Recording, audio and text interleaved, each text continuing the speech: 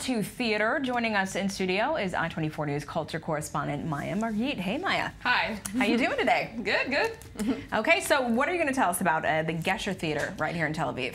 Great. So the Gesher Theatre has this very unique and original production that just premiered not long ago called In the Tunnel, Baminhara in Hebrew. And it's a very unique play that pits Hamas fighters against Israel Defense Forces soldiers. What happens in the play is that they're both stuck in a tunnel and they come to a very close encounter. Very interesting production, very different. And I went to take a look and interview some of the actors, and we have the report here for you guys.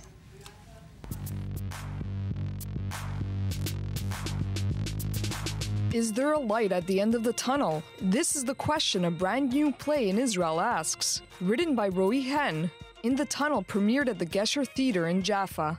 It's a fascinating production that combines political satire with fast-paced scenes and gut-wrenching performances. The play pits two Israeli soldiers against two Hamas fighters in an underground tunnel near Israel's border with Gaza. Will they escape? Do they survive? That's up to the audience to decide. I didn't know what to do with the ending of the play. I told myself, if they just kill each other, it's a terrible ending. On the other hand, if there were to be a happy ending where no one dies, the story would be kitschy. In real life, you can have both good and bad. And then I understood that because it's a political satire, I should let the audience decide. You decide what ending you want, just like in a democracy. The sad ending is closer to reality. That's what happens most of the time. The happy ending is a form of escapism, whereas the other ending is the truth. War and peace, hate and fear, Israelis and Palestinians. The stage itself reflects the play's sense of dualism. In fact, there are two parallel worlds.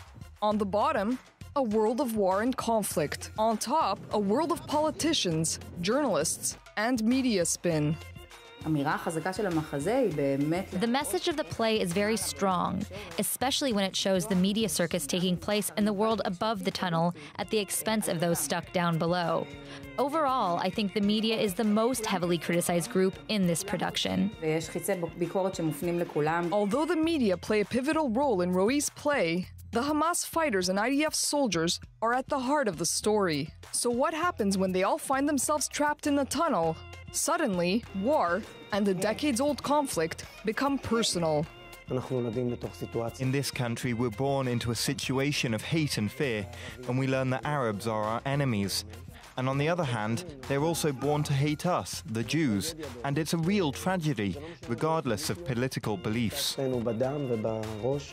I live here, but I'm from the other side, so to speak. I'm an Arab Palestinian, and I work in the arts and entertainment industry. Up until now, I think this is the most unique and interesting play in its way of depicting both sides of the conflict. It's the most neutral production I've seen. Ultimately, Roy hopes his play has the power to transform a situation many see as black and white. I hope this play can change the way people see the conflict. Maybe they'll understand that underneath those uniforms, there's a human being, both on the Palestinian side and on the Israeli side. So is there a light at the end of the tunnel? The stage is set. The rest is up to us to decide. Maya, this looks so good. It's really good, and it's very different from regular plays that you normally see. This play deals with today's reality. It's very contemporary. It's also funny. It's a comedy. It looks really funny. We It saw is. the belly dancing guy at the very end there, Yeah. a little throwing on it, throwing him in Exactly. there. It looks really good, but also very thought-provoking. Very thought-provoking. It criticizes everyone, including the media, especially the media, because most of what we see from Gaza and from Israel is through the media, via television screens. So they're trying to criticize that. They're also critical of politicians. It's a very interesting and thought-provoking play. Okay, so if you want to see this and you're in Israel, where can you go see it? At the Tel Aviv Gesher Theatre, it's sold out most of the time, so you have to have some luck and buy far in advance. It's going on for the next few months. It's probably going to go on for a very long time because it's very, very successful. Yeah, so is that generally what happens with these sort of productions, is they will extend it if there's a big demand? Yes. Okay, well, I really hope to catch that. It looks so good. Maya, thanks so much for this. Sure.